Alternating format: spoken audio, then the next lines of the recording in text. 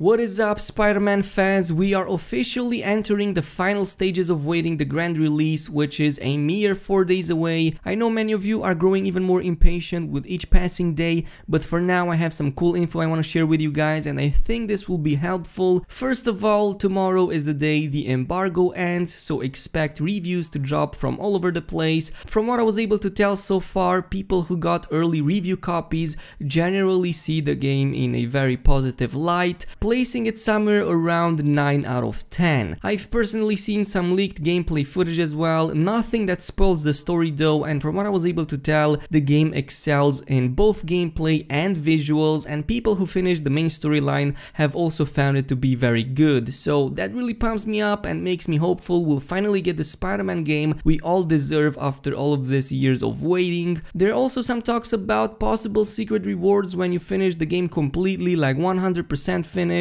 but I'll go over that in just a second. In the meantime, we have official confirmation that the game will be available to preload on the 5th, which is precisely a couple more days from now. So if you already pre-ordered the digital edition, you'll be able to download the files on Wednesday, and there's also going to be a day 1 update on the 7th, which brings more goodies like the photo mode, the new game plus, and the ultimate difficulty. Speaking of launch day, for those who still have questions, the precise hour the game is planned to go live is midnight Eastern time.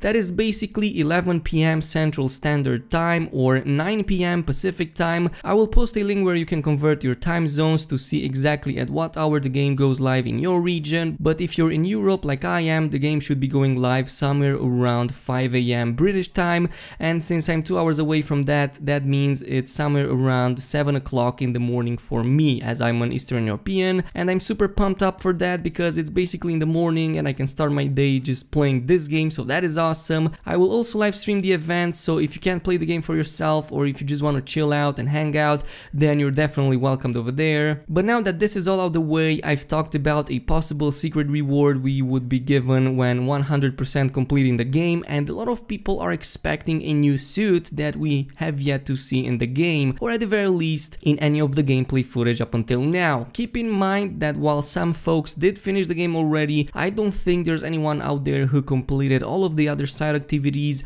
and definitely not 100% game completion, so this is just speculation on a lot of people's part, but I will go on to it anyway just a little bit. There are many wild theories out there, like we have one in which, like for example, for 100% completion we would get a suit that could hold all of the powers, like you can generally put them all in the menu and then you could like pick from a main one. Honestly, I think this makes the least amount of sense out of all of the theories, as you can only ever use one button per ability, so not more, and basically you can easily switch powers anyway in the pause menu, just like how you can switch your suits, which is, you know, the press of a button, so I don't think this one is true. Another one would be that the advanced suit will be in gold rather than with the white spider logo, so that would be changing, like instead of the white spider logo you would have a gold one. That sounds pretty exciting, but I could have sworn I've read somewhere this would be only available for the last mission or something along those lines, and it's not actually a reward for 100% completion. So I'm seeing mixed results, I'm seeing mixed voices here and there, not really sure what to make of this, but I see a lot of people expecting something, at least a reward for completing the game fully, and I honestly also expect that as well, because we're talking about Insomniac, who always puts something like this in their video games. So all in all, I'm super pumped up as well. Speaking of secret items, one way Insomniac could handle this would be somewhere similar to how God of War does it. If you didn't know, in God of War you can unlock certain items if you finish on the highest difficulty,